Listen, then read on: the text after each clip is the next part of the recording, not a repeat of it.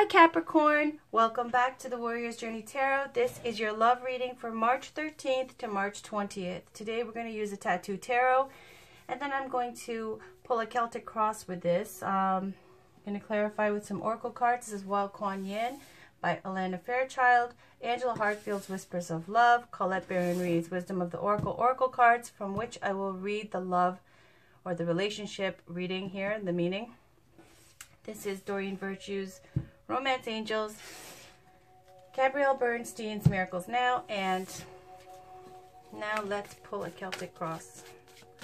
Just going to light some Palo Santo, clear up the energy here. This is for Capricorn, Sun, Moon, Rising, and Venus for love and romance for the 13th to the 20th of March 2019. Can we please get a Celtic Cross?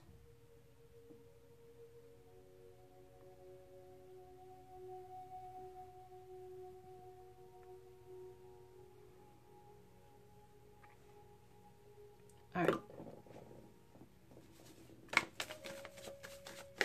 you please get a Celtic Cross for Capricorn, Sun, Moon, Rising, and Venus for March 13th to the 20th?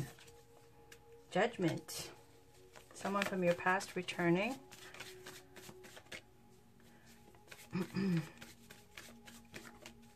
This is for Capricorn, Sun, Moon, Rising, and Venus from March 13th to the 20th.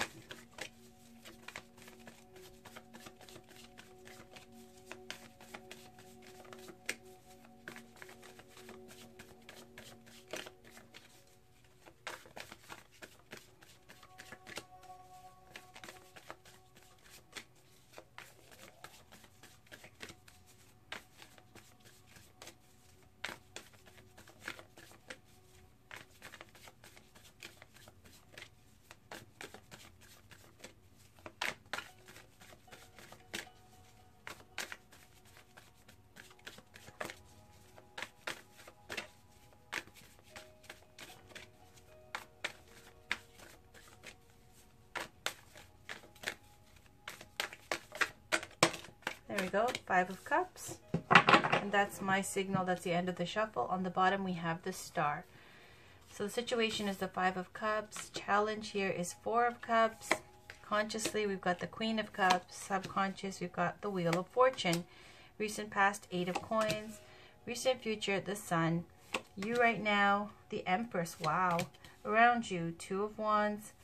Hopes and fears, the Lovers. Outcome, the Hierophant.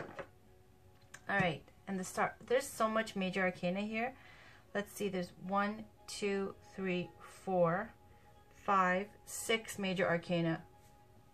So everything that's happening basically for the 13th to the 20th is going to have major fate energy, major karmic cards, major influence for you in your love life for the 13th to the 20th, generally even for your life.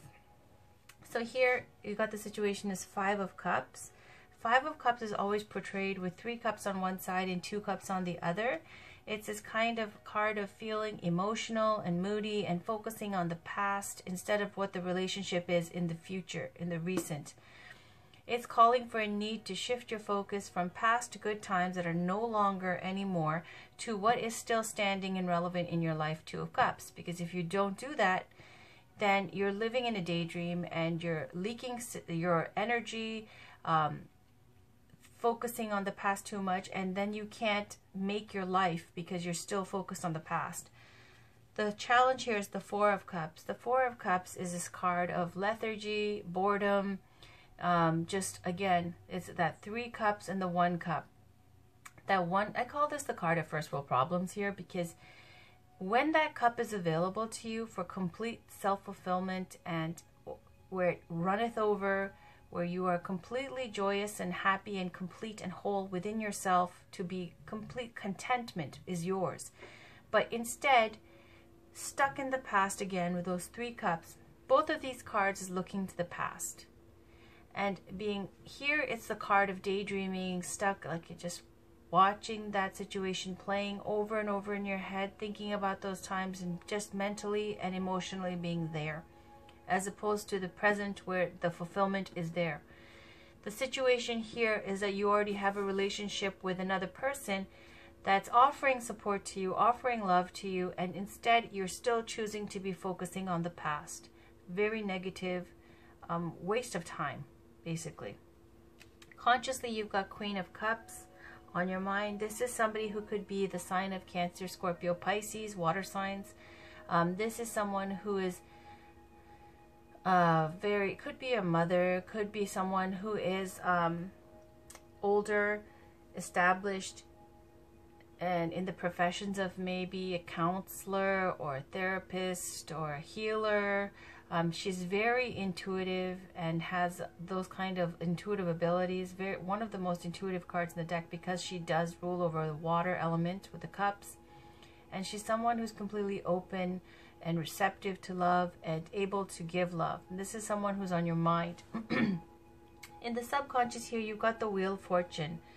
The Wheel of Fortune is a major arcana card, and it signifies that when it turns, it brings in abundance, brings in change into your life. You see right next to it is an Empress here. So it's a wonderful change coming in. So, for example, if you've been in this kind of stuck in the past energy, subconsciously at the foundation, there's something happening that's creating great change within you. And you know it and you can feel it. It's going to be, if it was negative in the past, it's going to bring happiness into the future. Bringing in abundance, bringing in change, something towards something better. In the Eight of Coins in the recent past, it's where this energy of wanting to put in work to make things work. Eight of Coins generally is putting in the overtime to master a craft. But in love and romance, it's where you want to try to work things out, and you are humble, and it's chivalrous and gallantry and all those types of things where you will take a hit to your ego. Maybe you'll take many hits to the ego, to your feelings, just so you can try to work something out. This Eight of Coins is all about compromise, where you will take the brunt of that compromise, and you will try, and your focus and your aim is completely to make things work out in the recent past. In the recent future, you get clarity, where you see things clearly. The Sun card is a happy card. It's the happiest card in the deck. It's about joy, success. Could be someone by the sign of Leo. It's also about abundance and seeing everything as it truly is, and as opposed to this kind of living in illusion land. Now the sun comes out and you see everything for how things truly are. And once you embrace that, there's joy, success, and prosperity. When you see here with you right now, the Empress. The Empress is a major arcana card. She's the goddess of fertility, beauty, and wisdom, and creation. She comes up when there's, some of you might have a pregnancy, okay? Just because I see the Sun and the Empress, the Sun can represent a child and the Empress can represent a pregnancy, just because she's so fertile. She's all about creation and creating. So the Empress has great wisdom. She's like the High Priestess, except the High Priestess would be the virginal version of her. Now the Empress is the dynamic, taking action and creation and creating version. So the Empress here is all about manifesting in love. She's beautiful, she's desired, she's able to manifest, she's loving, and she's caring. All of that is around you. This is the energy of you right now. Sorry, around you is Two of Wands. This is a card of expansion, travel, wanting more. For some of you, this might be somebody who is around you who's feeling like this, where one wand is attached to your relationship or your life as you know it. The other wand is free with the globe in the hand and wanting to see more of the world. It could be someone around you who wants more in life, or it could be this energy of you wanting more than what you have. And to expand and see more of the world. The Lovers is in your hopes and fears. You're hoping for love. And this is also ruled over by the sign of Gemini, if that makes sense to you as well, or if that resonates for you. And the Lovers can also represent a choice that needs to be made. In the outcome, you got the Hierophant. The Hierophant is represented by the sign of Taurus. Again, we got double Taurus here. The Hierophant is all about faith, commitment, trust, spirituality, marriage. And if it's not someone who's in your life that has this kind of like positive guidance energy towards you, otherwise it's speaking to the Hierophant is someone who is a wise person who gives you guidance and who can show you or is offering some kind of spiritual counsel. If not, it can be relating to a marriage situation. If it's not a marriage, it's about having faith restored. The Hierophant is all about major institutions, traditions, and this is about going with traditions, possibly going with how you were raised, your values that you were raised with, or it could even signify marriage. Definitely though, faith, marriage, commitment, major institutions is indicated with the Hierophant. Again, Taurus and Taurus energy here. On the bottom, you've got the Star. The Star card is for, first of all, someone who gets a lot of attention, and I feel like that might be you because of the Queen of Cups here as well, and the Empress, Queen of Cups. Those are majorly, you know, glamorous ladies here. So the Star card is someone who, first of all, might shine out and shine bright and stand out amongst other people. Might be someone famous. Also, it could speak to having faith in something and hope and wishing for something and knowing that if you stick through that, it will be yours. Okay, whether that be here you're hoping for love. It's saying that if you just hang in there, it will come to you. Five of Wands is just right now this conflict, fighting, self-doubt, insecurities, fighting with other people, and that kind of thing. But it looks like it will pass. All right, so let's pull some Gabrielle Bernstein Miracles Now Oracle cards. This is for Capricorn, Sun, Moon, Rising, and Venus for March 13th to the 20th.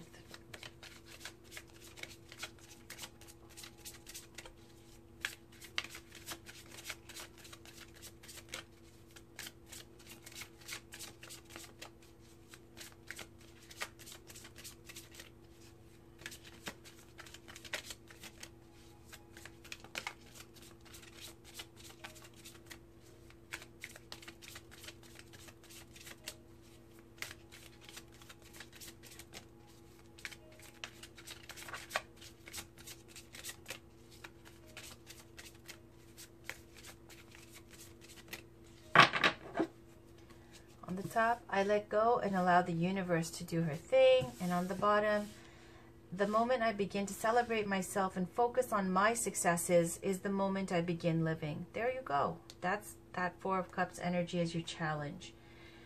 Instead of focusing on the external, on other things that have passed, your own cup of fulfillment is there. It's saying celebrate yourself.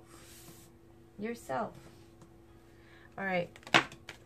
That's what popped out. Here it says, look for my signs. I have been speaking to you through signs in the world and feelings in your heart. Can you hear my reassuring voice? When you ask me for a sign, I give it. Notice what is happening in the world around you. Take comfort, believe. And then the one on the bottom is, was this the one on the bottom? Yeah, the quickening. The fast track with the Divine Mother moves us rapidly through life's challenges. The road can get a bit bumpy when traveling at her accelerated pace, nor will you often feel that you are in control of the navigation. This is part of the experience when you are to be moved rapidly with divine help. Best just hold on to her and trust you'll get to where you need to be. There you go. And there's that trust and faith there, like you're being guided. All right. Let's pull a Romance Angels card from Doreen Virtue. This is for Capricorn, Sun, Moon, Rising, and Venus for March. Maybe I'll just put it like this so you can see. 13th to the 20th. There we go. Retreat. It's on the Wheel of Fortune here. Oh, I don't like that one. That does that. Let's get that straightened up. Put it here actually. Retreat, and on the bottom, this could be the one. And it says you've already met the romantic partner you seek. So retreat, it's time to disconnect from the world. The romance angels see that your love life blossoms as you spend time alone with your partner or by yourself. It appears that you've become confused or conflicted by other people's advice. It's time for you to disconnect so that you can better hear your own feelings and opinions. If you are in a partnership, spending time together apart from others will renew your commitment and take it to the next level. This could mean taking a vacation, going on a nature hike, enjoying a long drive, or turning off the phones and computer as you both enjoy a quiet afternoon at home. The painting on this card also indicates a honeymoon, which could be the literal message. So there may be a deepening of commitment or a new serious relationship if you're currently single. This card may indicate an upcoming engagement, wedding, or renewal of vows. These activities are more meaningful as you spend time alone with your partner. If you're presently single, this card guides you to spend time by yourself, meditating upon your true feelings and thoughts. Be sure to take action based on any intuitive guidance. This strengthens your energy, which helps you rapidly attract and manifest your loving partner. This could be the one. You've already met the romantic partner you seek. This card signals that you've already met the person you romantically seek. Perhaps you're already in a relationship with him or her. The romance angel sent you this card because it seems that you're not recognizing or enjoying the full potential of this person and relationship. Sometimes you may overlook someone who's meant for you because you have a different idea of what your partner should look or act like. Take a moment to consider who this might be. The first person to come to mind is probably the one. Next, invite the romance angels into your dreams as you're going to bed. Ask them to give you very clear information about your romantic partner, either in your present relationship or a future one. During sleep, you're more open to angelic guidance. When you awaken, you may not remember your dreams, but you will have a clearer sense of romance and partnership. Take any action you feel called to based on your inner guidance, even if it seems unrelated to your love life. Trust that the angels are leading you toward the one you desire. All right, again, with the guiding and trusting and having faith, let's pull an oracle card, and I'll take the underlying one as well from Colette Baron Reed. This is the Wisdom of the Oracle cards. Can we get a card for Capricorn, Sun, Moon, Rising, and Venus, please?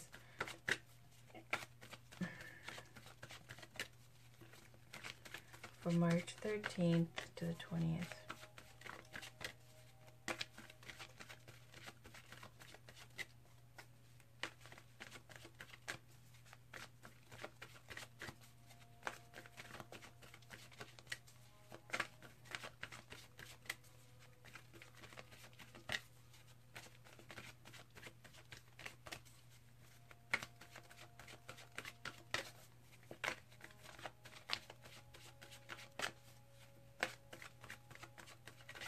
Okay.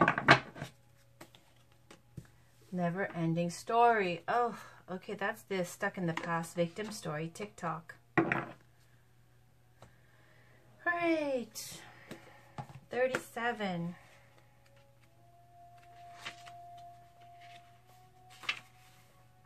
Self-criticism, the wounded ego, unnecessary dramas. Sometimes your heart enters into a contract with another that results in pain, not because of abuse or neglect, but for other, more complex reasons. Shame, fear of intimacy, and low self-esteem are the greatest challenges to the success of a relationship. Consider how valuable this knowledge is. However, right now you have an opportunity for important healing, but you must reflect on the stories you weave about love, connection, abandonment, rejection, and loneliness. Not only do you need to begin a new story, you need to forgive yourself for telling yourself the old ones. Have compassion for the part of you that believes all those narratives. None of them were ever true anyways. So that's that card of expecting things to be a certain way, and if it's not picture perfect, feeling like you are a victim somehow and creating this victim story. And even though you might not be personally feeling this externally, you know, some kind of persecution from the external, this kind of feeling in your head that if it doesn't look exactly as it should, if it's not perfect, if it's not how you think things should be, then you perceive yourself as a victim. So this never-ending story is saying you need to get rid of that narrative because you're not. And it's saying, have compassion for the part of you that believes all those narratives. None of them were ever true anyways. All right, number 30.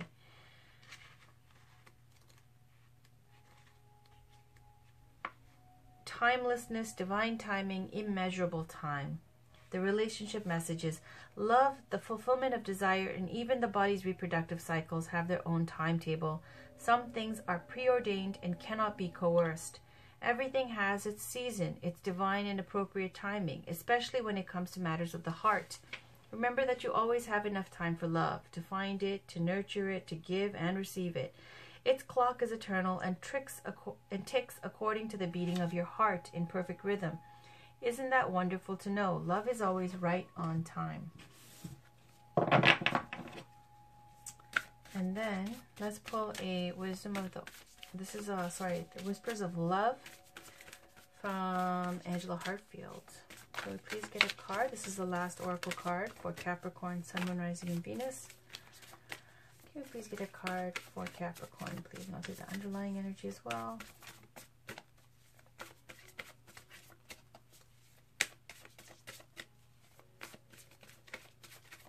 All right. We got, look to your inner strength. You are stronger than you realize. And on the bottom, the heart of the matter. There is more going on than meets the eye. Recognize what this is all about. So these are very short. Let me read this. Number 11. The angels are asking you to dig deep inside of your inner self. The strength is in you, though it may not feel like it right now. You will be able to push through this. Believe in yourself and know that you have the power within you. The heart of the matter, number 22. There's more going on than meets the eye. Recognize what this is all about. Take a moment to get to the real issues in the situation. Sometimes at the very heart of the situation lies the truth of what is going on. Be honest and willing to do whatever is necessary to take care of this. And it's got some children in the picture there. So that is your reading, Capricorn, for March 13th to the 20th.